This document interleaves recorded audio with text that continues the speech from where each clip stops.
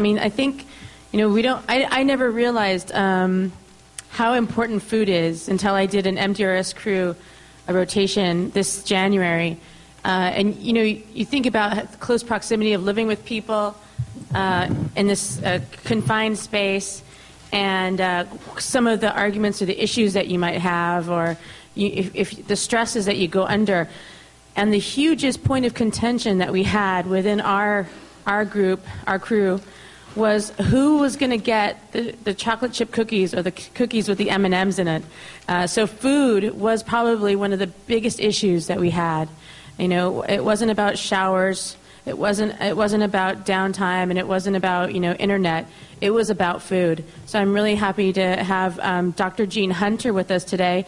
She's an associate professor at Biological and Environmental Engineering Department at Cornell University, and her work focuses on food systems for planetary exploration.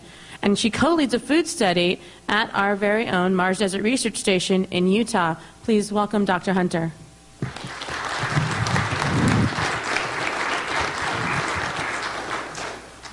Well, thank you very much.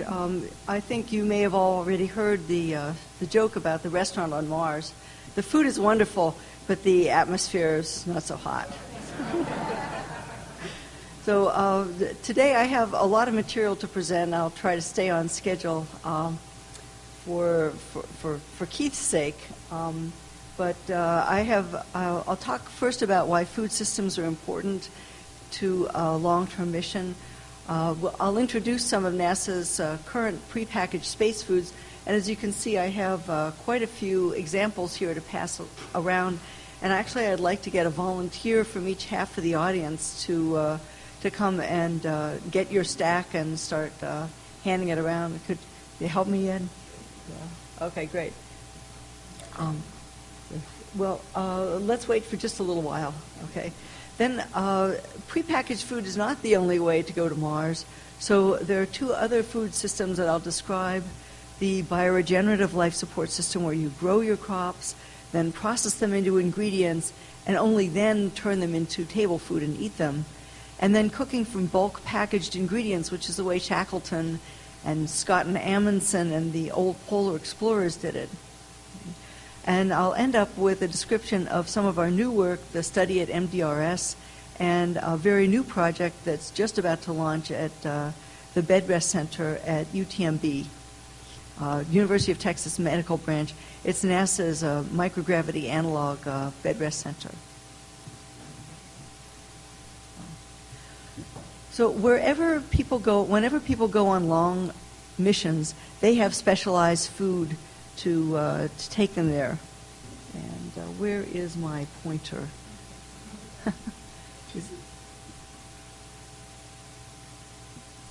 On the upper left is Shackleton's ship, and on that ship they had a skilled cook preparing the food from shelf-stable bulk packaged ingredients. Going down counterclockwise from there, there's ISS, and here the mission is fed by individually packaged shelf-stable foods, some of them freeze-dried, some of them in other forms. On the lower right is the Antarctic station, and there again a skilled cooking staff prepares the food, but here they have access not only to shelf-stable foods, but also frozen foods. And there's a small greenhouse that provides small amounts, very small amounts, a couple of lettuce leaves a day, of green things during the long Antarctic winter. And finally, that's a taro field at the top right.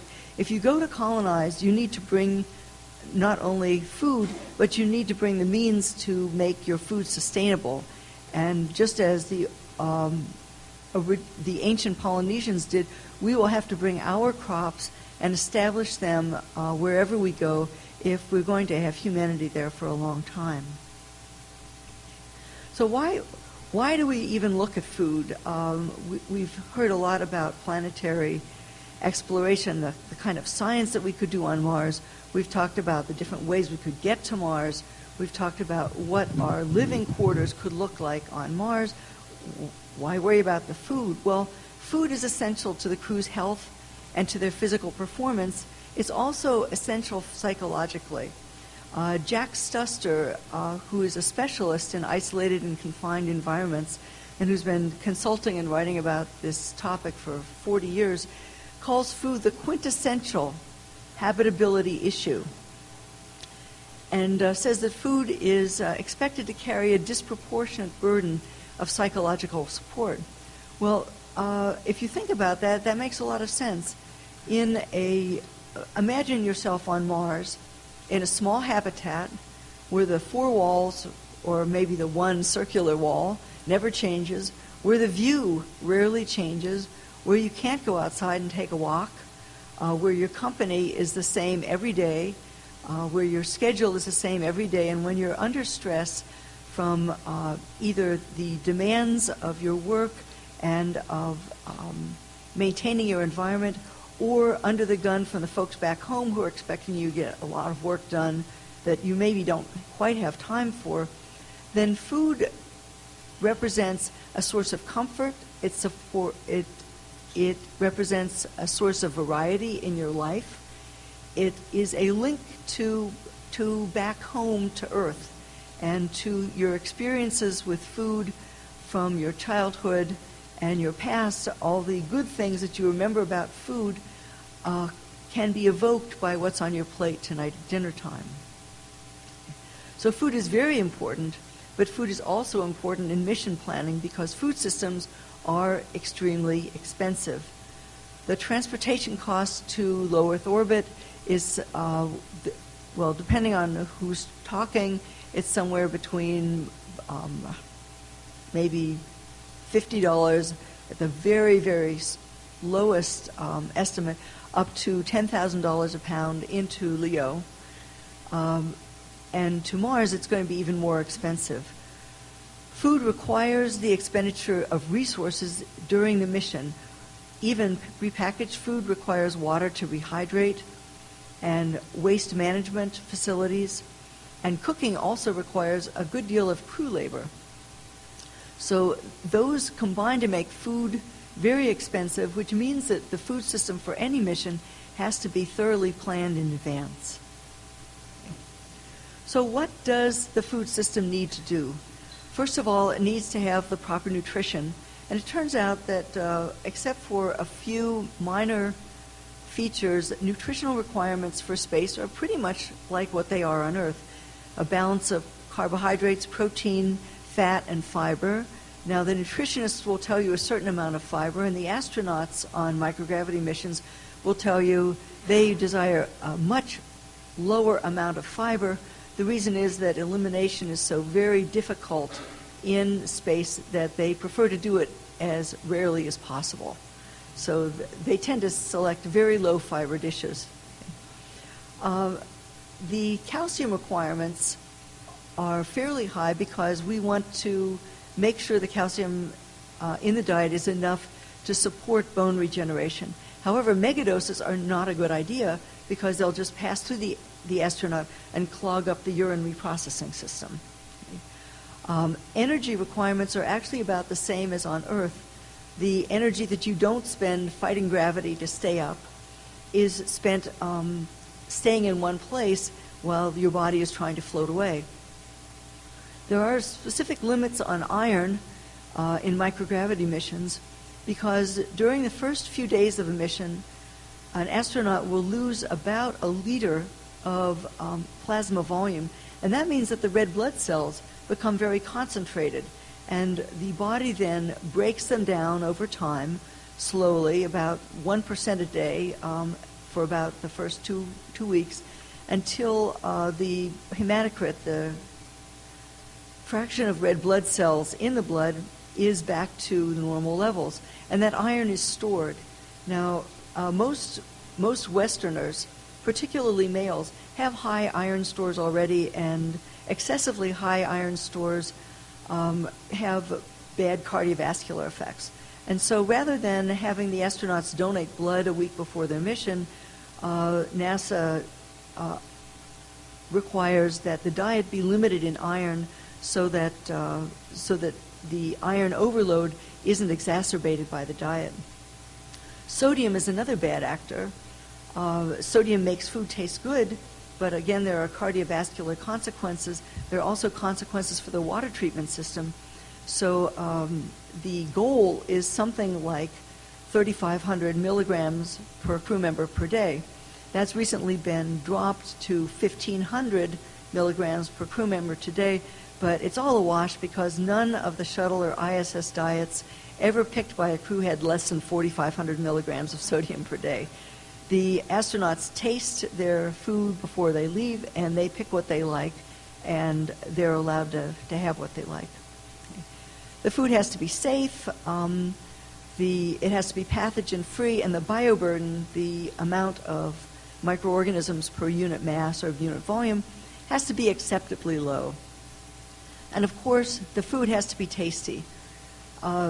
The first thing you'll hear from a space nutritionist is that if somebody doesn't eat the food, that food is, by definition, not nourishing. So the food has to be good enough to be eaten. It has to be highly acceptable and palatable when fresh. It has to retain that palatability after storage. It has to provide variety in the diet because a steady diet of the same things brings on what we call menu fatigue and a drop in intake. It has to include choice.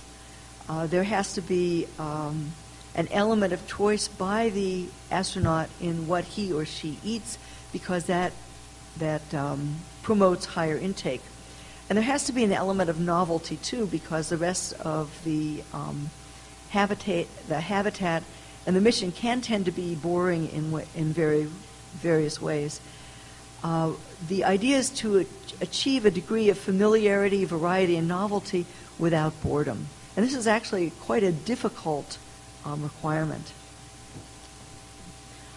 In addition, those prepackaged foods have to be easy to use. They have to be compatible with the exigencies of preparation and use in microgravity. And they also have to be compatible with a closed life support system. That is, the pickled garlic that you might like may not wish, your crewmates may not wish you to be eating that on orbit. So here's ISS, and what is it like to eat dinner on ISS? Okay. Well, these foods are foods from earlier space missions. On the table, on the bottom below the tray, are foods from the original Apollo missions. You can see on the right-hand side food cubes, which are compressed and covered with gelatin so that they can be popped in the mouth and rehydrated in the mouth. Not real tasty. Okay? In the middle, I don't know quite what that is. I think it's freeze-dried rice, and then maybe some freeze-dried meatloaf. And the long package over on the right is a drink bag, and I'll pass around a few of those in a few minutes because that concept is still applied in the current food system. On the tray are the foods eaten in Skylab. Now, Skylab was unique among NASA missions in that they had frozen food as well as freeze-dried and canned and natural form food. So you can see various dishes here. I believe on the left is some sort of spinach. On the right is that looks like a ham slice to me, maybe some lasagna, and in the back that bulgy container there is a drink container. And right in the middle below that, you can see a little can with something in it because they use canned foods as well as these other processing types. And most interesting here, compared to the Apollo foods that you see on the bottom, which needed to be eaten with the fingers or with a spork, the Skylab tray has a fork on the left and a knife and spoon on the right, so that you can eat like a typical Westerner. You can have a dining experience instead of just a refueling experience.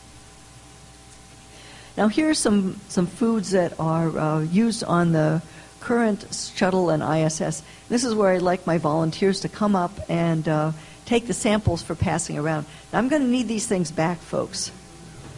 Now these freeze-dried foods, we're going to keep these on the side, but you can take everything else. And just out. Keep one in and one out. make a couple trips. Okay. So what we have here is a collection of foods that might very well be eaten on the Space Shuttle or ISS. Food comes in a number of different forms. There is retort-pouched, thermally processed food. If you've ever eaten those Indian entrees off the shelf from your grocery store, that's what that is. And you can see that in the bottom left, that beef steak, and there's one of those going around, is actually is full moisture food that's been thermally processed. They also use irradiation, but less than they used to. Okay. Then there is freeze-dried food, and you can see the beef patty on the left and the cream spinach at the center top there, which are rehydrated according to the directions on the package through a little valve that's punctured. Hot water goes in, you kind of massage it around, and you wait a little while, massage it again, and maybe you let it cool if you like it cold, maybe you put it in a food warmer if you like it extra hot, and then you consume it. Okay. There are intermediate moisture foods. Those are foods which are not bone dry. They have some moisture in them, but not enough to spoil. And an example of that would be the dried fruit at the top left, or the cheddar cheese spread in the middle. And those of you who have ever had MREs may recognize that package. Okay. Then there's food in its natural form, stuff that's dry enough to survive without spoiling for a long time, such as the cracker at the upper right and the candy-coated peanuts, the peanut M&Ms on the far left. And finally, there's a drink bag. Some of those are going around right now. And in those, you hook those up to a fluid dispenser. You dispense either cold or hot water, depending on what you like. If you're on the Russian side, you dispense either warm or hot water, depending on which you prefer. Russians, there's a cultural thing in Russia that you don't drink cold water. You drink at room temperature. So the Russians, if they're rehydrating their orangeade, they'd go for the barely warm water. Okay. So these are making the rounds.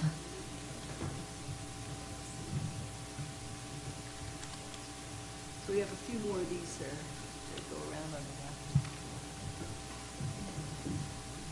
the left. And like so much NASA technology, the food processing technology of NASA has also been taken up and adopted in the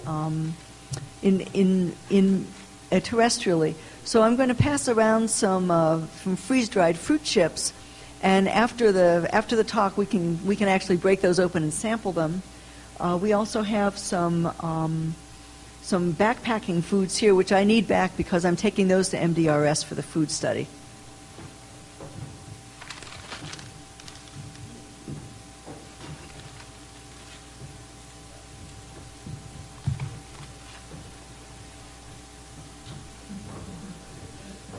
Okay.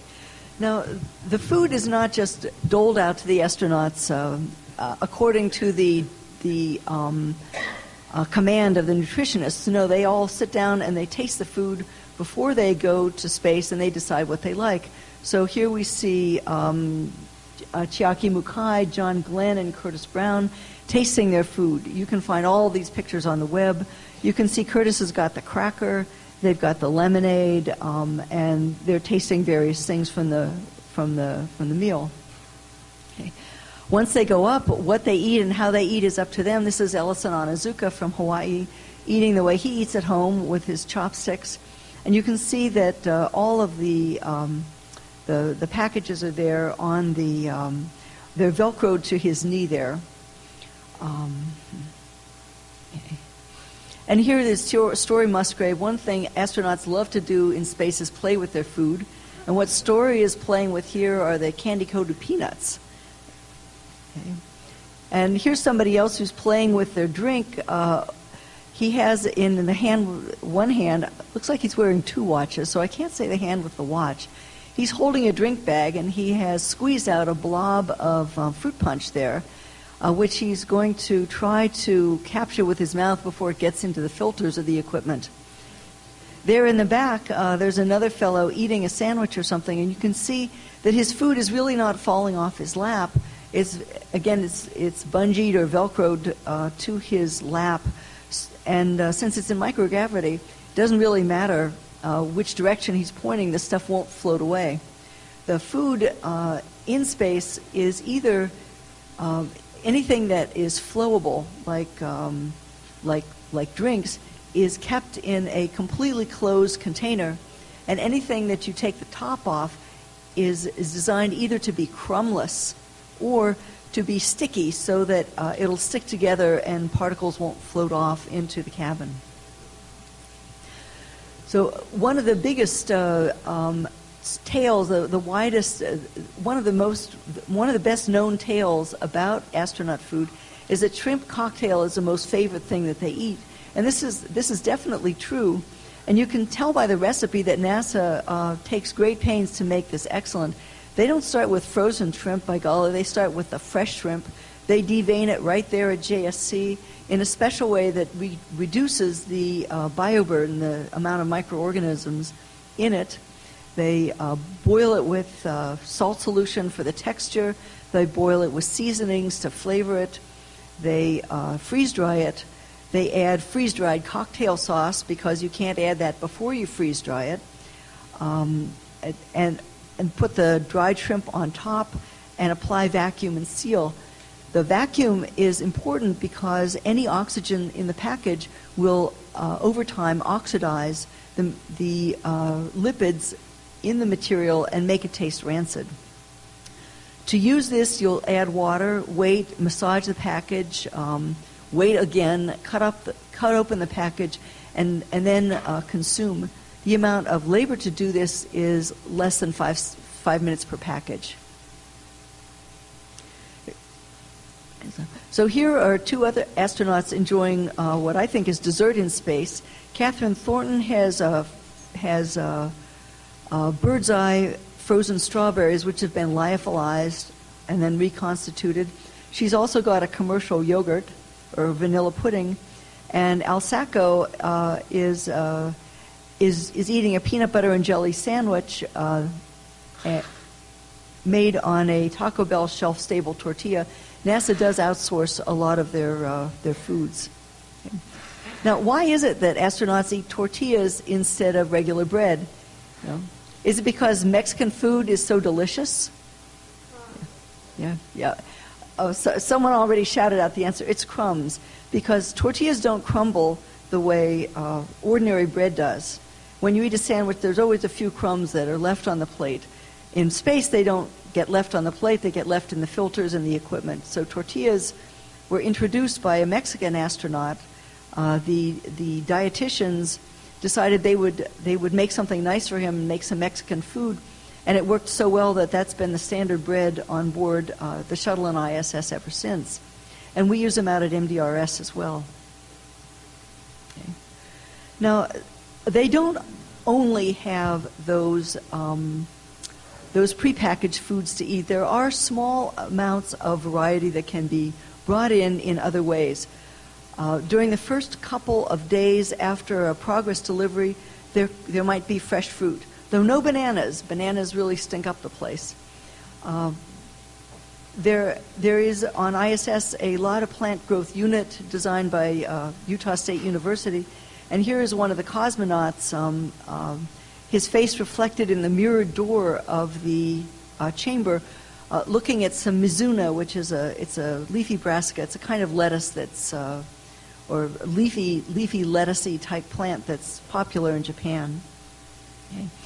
And Sandra Magnus, who had some spare time on her hands on ISS, has mastered the art of space cooking. She's showing on the left Mexican scrambled eggs in a tortilla, and on the right, a black bean and corn dip. It's very laborious to cook in space. You have to put everything in plastic bags, and the only way to heat things up is with the food warmer, which is kind of like a slow cooker. So she says the results are mediocre and the process is laborious, yet she persists. That's how important variety in food is to the human being. Okay. So what are the issues of food in space? Why can't we just take these foods that you've all examined and just pack our our habitat full of them and send our astronauts off to Mars. Well, one problem is that the astronauts who eat this food on the ground, pick the diets that they like, and then go into space, start complaining almost from when they get up there that food tastes different in space. It's bland. It doesn't taste right. They complain or they report that their food preferences change. Things that they didn't particularly like on the ground, but they put in their food locker just because the nutritionist highly recommended it, become their favorite items on orbit. And stuff that they loved on the ground is kind of meh when they get up there. So what is responsible for this? Nobody knows. We have some theories that I'll talk about later. Another problem is menu fatigue. After a few months of eating this kind of food, boredom sets in, intake falls, and for astronauts who come back after 3 or 4 months and then go up on a second mission, before they've experienced menu fatigue, they'll experience it early on the second mission. A big problem is insufficient food intake. The astronauts are busy, they are under stress, they're experiencing menu fatigue, they don't feel like eating, their sleep cycle is off, and intake is a big problem because all of the degradation in the human organism that takes place in microgravity happens much faster when a person is undernourished. Muscle, for example, if you aren't eating enough, your body will metabolize muscle for energy, and then you won't have the muscle strength that you did before. The other issue with the present life support, the present space food system, is that it's not very compatible with a sustainable life support system. If you're going to grow plants or algae or something for to revitalize your air and purify your water, it may as well give you your food as well. Okay. So here we are on Mars in a Mars habitat with a little pressurized Mars rover here. What are we going to eat and how are we going to provide it? Well, it depends on how long we're going to stay. This is a graph, a kind of conceptual graph of life support mission costs versus mission duration. We have to keep the cost of the mission down. So for any mission that we pick, we need to pick the life support system that has the lowest cost for the mission that we choose. So in very short missions like the Apollo mission, everything was once through, as you can see on the left. The water, the air, the solids that were used, they were thrown away immediately after use. On the shuttle and on the Apollo missions, there was air regeneration. Well, not on the Apollo missions, but on the shuttle and on ISS, there is water regeneration. Humidity from the cabin is collected, purified, and returned to the potable water system. On longer missions, you can do oxygen regeneration, not just stripping the CO2, but actually regenerating the oxygen as using, for example, the Sabatier process that we heard about earlier in the conference. And finally, for very long duration missions, it makes most sense to just take the farm, a very high mass capital investment, and to take the food processing equipment and to grow your food and process it and eat it up there. So that's what we would want for a very large long-term colony or for or long-term outpost or for an actual settlement. Here's what a bioregenerative life support system would look like. Food goes to the crew from food processing and preparation. The crew exhales CO2, which goes to the right to the plants. The crew takes in drinking water from the water management system and rejects it to the wastewater processing. Wastewater processing gives cleaner water and fertilizer to the plants. Solid waste go to solid waste management. Some of those solid wastes can be taken up again in the wastewater. Some of them goes just to deadlock and storage. The plants that take up the CO2 in the wastewater produce water vapor, which goes back into the potable water system. They produce crops, which go into post-harvest processing. The inedible portion goes into solid waste management, and the edibles go into food processing and preparation. So we can see that this is not just farm to table directly. You don't go out to where they're growing the wheat and put your mouth over the end of a stalk of wheat and call that dinner. Now, some things can be eaten directly from the hydroponic garden. Here we have beans and lettuce in hydroponic culture at Cornell. These are, on the left is a thin film nutrient delivery system. On the right is a pool system with lettuce in it. Okay, but neither of these are appropriate for microgravity, but both would be fine on a Mars colony. Here's hydroponic wheat growing at NASA. This is a special varietal that only grows about 18 inches tall. You can see that they grow it in racks here. You can grow it under high-pressure sodium lamps, which is the old way, or under red and blue light-emitting diodes, which is much more efficient. Looks funny, though. Okay. On Mars, you might be able to take advantage of natural light by growing your plants in an inflatable greenhouse, either at the pressure of the habitat for shirt sleeve access by the astronauts, or at a low pressure to save on construction costs.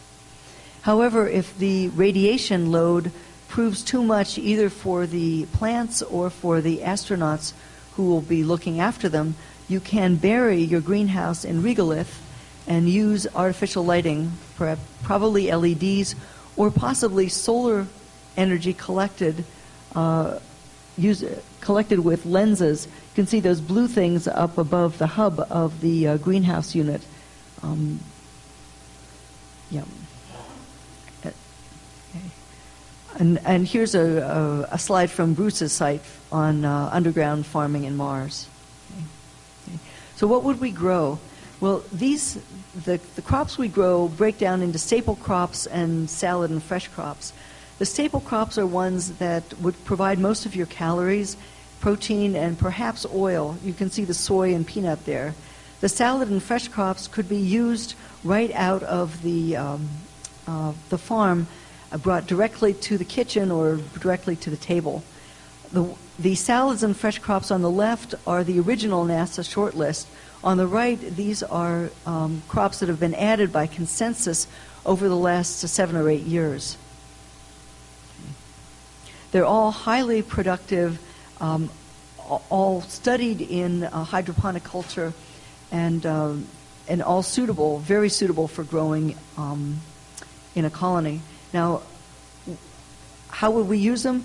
We would mix the raw crops, for example, basil and garlic, with stabilized crops that have been harvested and dried or preserved, like dried beans, and processed ingredients from crops that have been grown, post-harvest stabilized and processed, and then packaged ingredients from earth like Parmesan, salt and pepper, and so forth, to come up with a prepared food.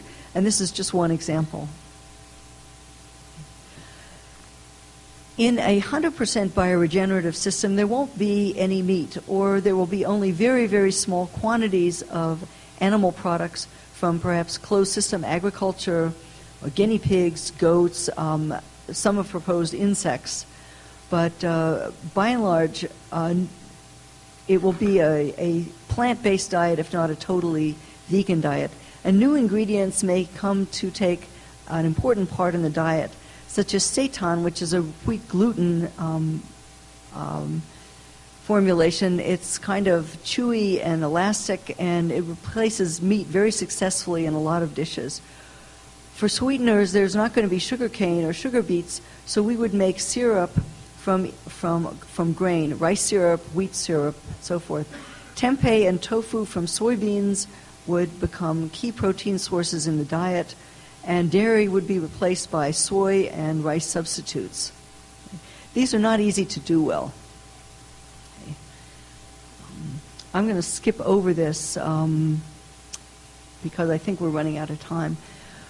About 10 or 15 years ago, I was involved in a space food project to look at a bioregenerative diet for a lunar and Mars colony. We developed 200 recipes from ingredients that could be grown or processed on Mars or on the moon. We developed cost estimates for each one, going from the cost estimate for production of the crop, cost of processing, yield losses, which are very important, and the labor cost of cooking. to come up with a cost per menu item, just as a caterer might do. And then we taste tested each of these items and used a linear optimization program to select the lowest cost crew diet that was consistent with various constraints on nutrition, palatability, and variety. So here's our cook cutting tofu. Here are our panelists enjoying their food. And everyone asks, what were the best and worst things you picked? So I gave you a little list here. You can see that the favorite ones were mostly sweets and seitan dishes, the seitan being the wheat gluten material. And ethnic foods, too, because ethnic foods, if you're not of the ethnicity that developed the food, you tend to be much more forgiving of faults. You tend to like it better than the people from the culture that developed it. So the pad thai that you like, someone from Thailand would say, this is terrible, but you could enjoy it very well. Okay. The items that were least prepared were ones that were either dairy replacers, ones that were considered by panelists to be unhappy combinations like the mustard carrots, okay, or things with pasty or slimy textures, pasty like the tempeh or slimy like our unfortunate attempt at whipped cream. Okay. But we did get about 200 really good things for testing that met NASA's cutoff of an average of 6 out of 9 on the 9-point acceptability scale. Okay. So here's a typical one-day menu that we would serve our panelists. This would be the sort of thing that you might find in a very large Mars colony with a bioregenerative diet prepared by a skilled cooking staff. The reason I say this is that there are an awful lot of different foods here. If you were in a 6-person crew, the way we have out at MDRS, you might have 1 or 2 one-pot dishes at a meal. Okay. So we took our 200 recipes, and we wanted to know, even though they're good enough to eat in a panel where we invite our panelists for lunch twice a week and we have them eat these things and rate them, would they survive, would they thrive on a steady diet of these foods? So we recruited 16 subjects, and for 30 days, they ate nothing but our food. They came in for breakfast and lunch, and for dinner and weekends, we gave them coolers to take the material home. We gave them food, quality, mood, and health questionnaires every day. We monitored their food intake. We weighed it in and out, and we monitored their body weight whenever they came in. We'd weigh them. And in fact, you can see how much they're smiling. This was the last day. No, I don't mean it that way. They were very happy on the diet. They initially lost a little weight because the diet was less calorie dense and lower in sodium than what they were used to. So the low sodium tends to flush water out. The lower calorie density means that they're not used to eating so much volume to get their calories. But that corrected itself in a few days. Their weight crept back up. Nobody gained weight. And they did miss their pizza, their ice cream, their fried chicken. But all in all, they were pretty happy. Now, NASA wasn't real happy with this study because we hadn't confined our panelists. But it costs in told amounts of money to isolate people for 30 days, take them away from their job, their family.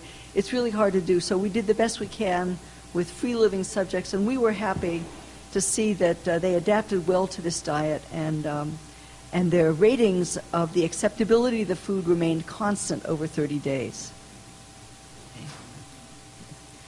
So what about a bioregenerative food system? One thing we did find was that the labor and the yield losses would make it quite expensive compared to the prepackaged food. So let's look at maybe we could do something with these packaged food systems that wouldn't be quite the same, an enhanced packaged food system. Okay. And that would be achieved by bringing bulk ingredients, packaged wheat or flour or pasta, packaged rice, packaged dry beans, freeze-dried meats and vegetables, and have the crew cook their own and develop their own recipes and develop their own space cuisine. Okay. There are a lot of advantages and disadvantages on each side. For crew-cooked food, there is preliminary evidence from the FMARS 2007 trial that crew-cooked food delays the onset of menu fatigue. The crew at FMARS 2007 was isolated and confined for 4 months. They cooked almost all of their own food. They had prepackaged food available, but they didn't like it. And even though their food wasn't very good quality ingredients, they made good food that they all liked. Okay. On the other hand, it requires skill to cook this food. It requires planning for each meal and planning over the life of the mission so you don't run out of the good stuff fast. And there's increased use of water and cleaning supplies, and there's an increased need for odor control in a closed habitat. For pre-prepared food, it's fast, requires no planning, instant choice, instant gratification, but the variety is going to run short on you after a while.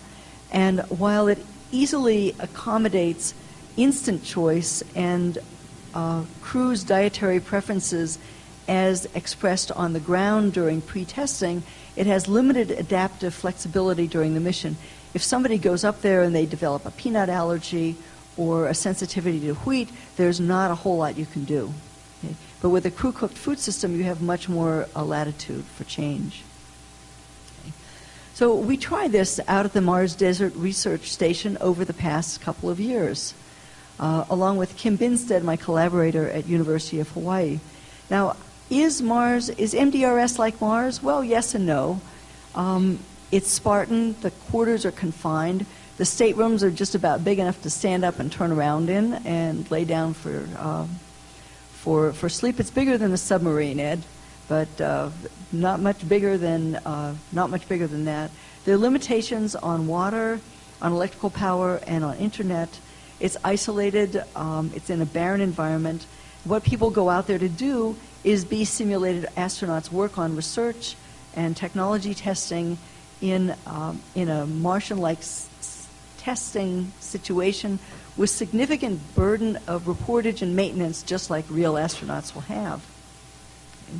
So we gave the Marsonauts 2 different kinds of food. We gave them prepared foods, such as the backpacking foods that you've seen, dehydrated soups, canned goods, MRE shelf-stable bread, tortillas, peanut butter, jelly, dried fruit, breakfast cereal, and instant oatmeal. We gave them also cooking supplies, freeze-dried, canned baking supplies, all sorts of different stuff, including a sprouting kit, which they pretty much ignored, and everything that they would need to make bread, to make baked goods, to cook their own meals. In addition, we gave them snacks, condiments, beverages, so that they could round out those supplies to make familiar meals and have snacks when they needed them. The kitchen facilities are actually pretty good for a isolated and confined environment, including a microwave and a bread maker, coffee maker, refrigerator, freezer, stove, and an oven. So they have all they need to cook like they cook at home. Okay. So what we did was we asked them to alternate days on pre-prepared instant food versus days on crew-cooked food. So the first day was all pre-prepared. The second day was crew-cooked. And the difference was, the similarities were that the crew eats the main meal together on every day, and breakfast, lunch, beverages, and snacks are consumed ad lib, according to the way things are usually done at MDRS. On cooking days, they were forbidden from using the prepackaged entrees. But on prepackaged days, they had to use the prepackaged entrees. They could not do any cooking. They could not season the foods that they made except by the individual diner at the table. This is the way the astronauts would do it. They could not mix foods together, a la Sandra Magnus, except by diners on their own plates at the tables, except for sandwiches. And this is, again, the way things work up in space. And here are some of the things that they ate. On the top left is canned chili, instant mashed potatoes, and freeze-dried broccoli with hollandaise sauce. Okay. If they didn't put the hollandaise sauce in it, this meal would have been compatible with either kind of day. But since they put on the hollandaise, it's a cooking day. Okay, on the top right is a Martian BLT with rehydrated tomato powder, shelf-stable bacon, alfalfa sprouts, and mayonnaise on a tortilla. Okay. On the bottom left are cinnamon rolls ready to go into the oven on a cooking day. And on the right were some whole wheat loaves that were made in the bread maker and then slashed and put into the oven to make a flat loaf instead of a high loaf. So these are examples of the crew-cooked food. Now, these are examples of the prepackaged food. Up on the top left, this is supposed to be spaghetti marinara with mushrooms. Okay. On the bottom left is mushroom pilaf with soy peas. And on the right is one of the Marsanauts making a dried soup. The dried soups were very well liked. The prepackaged entrees ranged from total raves to total pans. Okay. We collected a lot of data from our crew. I think I might be running out of time. Who can give me an estimate? How am I doing? Great. Okay. Right. We took a lot of data from the crews, which increased their reportage burden. It actually damaged compliance with the study a great deal because many of the crews were not really sold on the study and they were busy already. But we got some good data from a number of crews, enough to make an analysis both of acceptability, of food intake reports, and of crew comments about the food and about their lives. Okay. So from 2009-2010, we got about 75% usable data. From 2010-2011, we got about 50% usable data. If you come to MDRS this coming season and applications are out there on the web, be aware that we'll ask you to be in the food study again. Okay. So the first thing we looked at was food acceptability, and I've got 2 years' data here. At the top is 2010. The red is the pre-prepared food. The green is the crew-cooked food. And the acceptability ranks from 1 is dislike extremely. For example, if someone held a gun to my head, I might consider putting it in my mouth. Okay, all the way to 9, like extremely, which means more please. As you can see, the histogram, the number of responses are much higher on the low side for the pre-prepared foods, and much higher on the high side for the crew-cooked foods. Now, during the second season, we went through and we analyzed the acceptability of all the pre-prepared foods. We took out all the duds and we put in more of the good stuff, and we brought in new stuff that we thought they would like. And so you can see that the second year, the lower data set, that the difference is not quite as distinct, but there's definitely still an advantage to the crew-cooked food. Crews just seem to like it better. Okay. We also looked at food intake. We asked the crew members to say, on a scale of 1 to 5, where 3 is my usual intake, how much did you eat at the main meal, where we had either the pre-prepared or the cooked food? Those who ate less would rate it 1, much less than usual, or 2, somewhat less than usual. And if they ate more than their usual, they would rate it 4 or 5. So you can see that the histograms show an advantage in intake to the pre-prepared, to the cooked food. The green bars, there are more 4s and 5s than there are for the green bars, and more 1s and 2s for the red bars. And we also asked them to estimate their whole day intake, and here the advantage to the cooked food is still there, and it's still significant, but it's much less. Okay. Those results were replicated in the second year, although the difference is not as striking. The difference in intake is still significantly higher for cooked food. We analyzed mood and health responses, and we found no differences. So it's not that the pre-prepared or the cooked food was making anybody sick or depressed, we just couldn't get significance on those. Okay. We also looked at the role of food in the overall life of the crew by looking at their comments. Every day, we had a space every day on the questionnaire for the crew member to list what was a high point of your day at MBRS and what was a low point of your day. And we did a comment analysis to try to figure out how often food would be picked as a high or a low point of the day, and whether that frequency would vary depending on whether it was a cooked food day or a pre-prepared food day.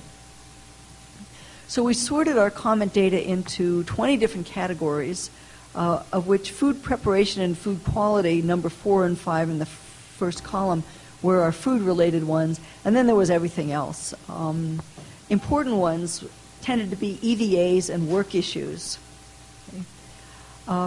In 2010, we found that food quality and food preparation accounted for about 20% of the day's high points on cooking days, but only 2% of the day's high points on pre-prepared food days. So it was great to see that that food was considered important.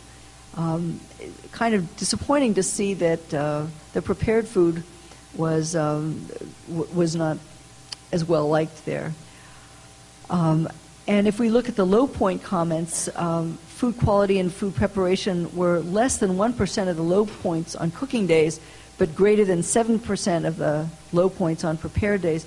So overall, food accounted for about 15% of the high and low point comments altogether. And you can see that EVA towards the left and work issues at the far right accounted for most of the high points. Habitat issues, that is, power failures, toilet failures,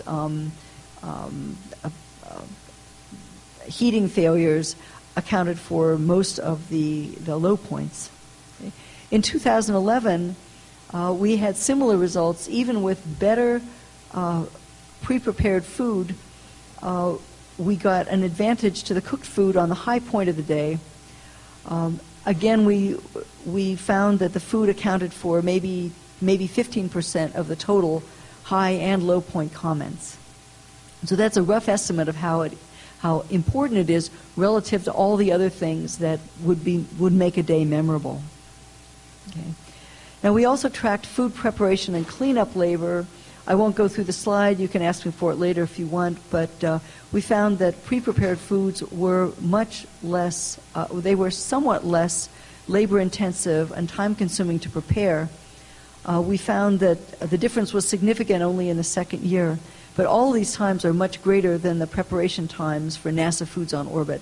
So we have a long way to go, either through economies of scale or through additional cooking skill to get these labor times down to a degree that NASA would deem reasonable. So we learned a lot of lessons that they liked crew-cooked food better, but the degree to which they liked it better depended on the quality of the pre-prepared foods, and also depended on the degree to which we were able to restrict high grading and accommodate dietary restrictions. Now, high grading is going to be a problem on a long-term Mars mission. This is the tendency of early crews or crews in the early stages to use up all the good stuff and to leave the later crews or the crews at later stages with the crappy stuff. And the shining or maybe stinking example of this was one individual in an early crew in 2010 who ate up half the season's worth of canned salmon due to a personal food preference for a high-protein diet. Okay? We didn't know this happened until we got the questionnaires back. But we were getting complaints from crews all along. We have this great salmon patties recipe, but where's the canned salmon? Well, somebody had eaten it all up. You know? So in 2011, we prevented that by sorting all the food for all the crews into separate bins, and that seemed to work much better. Okay. Now, the last thing I'd like to talk about is a big barrier to implementing what we find in terrestrial studies on orbit or in transit missions, and that is the astronauts' perennial refrain that foods taste different in space. what they like on the ground they don't like in space, what they don't care for on the ground might be a favorite in space. And there are an awful lot of theories about why this should be so. The leading theory right now is nasal congestion, because upon arrival in microgravity, fluids shift from the lower body to the upper body. The astronauts experience the feeling of nasal congestion, nasal blockage. They experience headaches due to too much fluid in the head. And as we all know, when we have a cold and we're congested, we can't taste our food as well. So is it a question of the odorants in the food being able to make it up to the nasal receptors during eating? Okay. It could also be, though, that there is some direct effect of microgravity on the senses. There's preliminary data been published that shows that certain sensory processes are not as acute when one is flat on their back as when that person is upright. It could be that in microgravity, the odor transport to the nostrils is affected. The odor transport by free convection is affected by the air handling system and the absence of free convection. When you get a cup of coffee here on Earth, the aromas rise to your nose and you have that wonderful coffee aroma before you take your first sip. In microgravity, that can't happen. The coffee's in a bag. Okay? Even your lasagna, those odors won't rise from the lasagna. You've got to put your nose right on the food to have a sniff of it. Could it be unfamiliar eating conditions, or that is, when you're coping with unfamiliar conditions, do you have the time and the attention to be mindful of your food and enjoy it as it was supposed to be enjoyed? Is it menu fatigue? Are they getting tired of the food and just not paying attention to it, not liking it? Is it a question of divided attention or hurried meals? Are they experiencing aversions launched with space sickness in the first few days? Or is it a question of sensory deprivation making them hungry for more intense sensations? Nobody really knows. But we're starting some new work in a few weeks down at NASA's Bed Rest Center. Over 2.5 years, we're going to have 16 subjects in orthostatic bed rest. This is the sort of bed rest where their head is tilted down 6 degrees, simulating microgravity. 16 subjects, 8 with exercise, 8 without. And we're going to measure the nasal patency, the openness of the nasal passages, by measuring the airway resistance in the upper airway, and also by using a sonar technique called acoustic rhinometry, where you send a little sonar signal right up the nose, and it reflects off the nasal passages and gives you some dimensions of the nasal airway. So we'll be looking at this in bed-rested subjects before bed rest, early bed rest, mid, late bed rest, and the recovery phase to see if the nasal passage dimensions really do change. We're also going to measure the smelling acuity by having them smell different things and identify what they smell. This is easier and faster than threshold tests, and it can be done retronasally by presenting odors inside the mouth, by having them sip the odor through a straw, inhale the odor through a straw, and then breathe it out and access the olfactory receptors through what they call the internal nares, the passages from the throat through the nose out through the nostrils. We'll be tracking their appetite and their feelings of hunger and fullness through 100 days pre, in, and post bed rest. We're going to track the acceptability of odors and foods in their diet and odors outside of their diet. And as a control, we're going to have a 6-person crew in a Mars analog habitat on Mauna Loa for 120 days, serving as isolated, confined, but upright living controls of the bed-rested subjects. Yeah.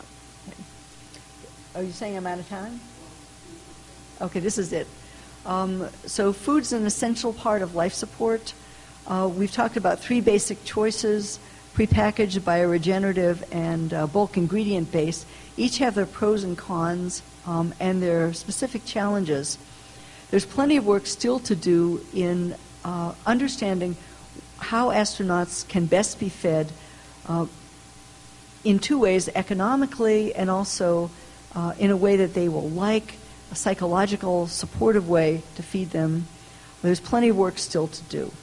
So I have a lot of people to thank at MDRS and NASA, my students who worked up the data, and also the people from the original space food study who've now moved on. I would like to offer you a cookie, but these were consumed out at MDRS. They're no-bake chocolate oatmeal cookies. But I will take questions on anything but recipes. Okay.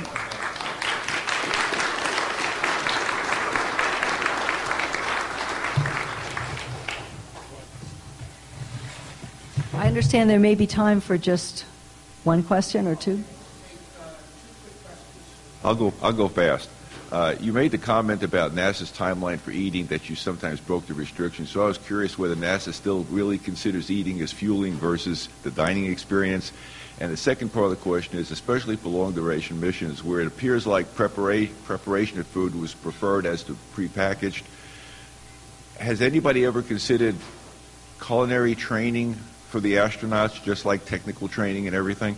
Because you get a lot of benefit out of that. Now, to answer your first question, let's see, which was NASA's timeline for eating. Oh, right. It depends on who you ask. If you ask the schedule mavens who are trying to fit in all the work in a small amount of time, for them, food is refueling. But for the astronauts, for the food lab down at NASA, for the nutritionists and the food product developers, they're quite aware of the psychological role of food, and so these two aspects are in tension. Okay. As for culinary training, we've considered that and we've proposed it, but until astronauts cook for themselves as part of a regular mission, there certainly won't be any training. Do you do full blood panel tests both before and after to see if there are any effects, over a period, say that 30-day period on the subjects? Okay, we don't do those tests, but bed rest studies are ongoing, have been ongoing at NASA for many years, and we will have access to their data. The bed rest diet is a fixed diet. They do their own work along those lines, and it gets very complicated, actually. But the short answer is yes, if we need that data, we'll have access to it. Well, thank you very much.